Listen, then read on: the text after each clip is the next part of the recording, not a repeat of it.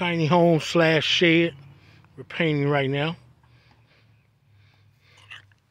How y'all like that blue? It is 8 feet by 12. You see the plywood that's up there, putting on there, has just a little bit of slope. Using regular plywood, 3/4 plywood on the floor. Y'all see the type of sheets of plywood that it has on the side. You see the gun we're using. That gun, it really shoots good and even. The first side right here, she rolled.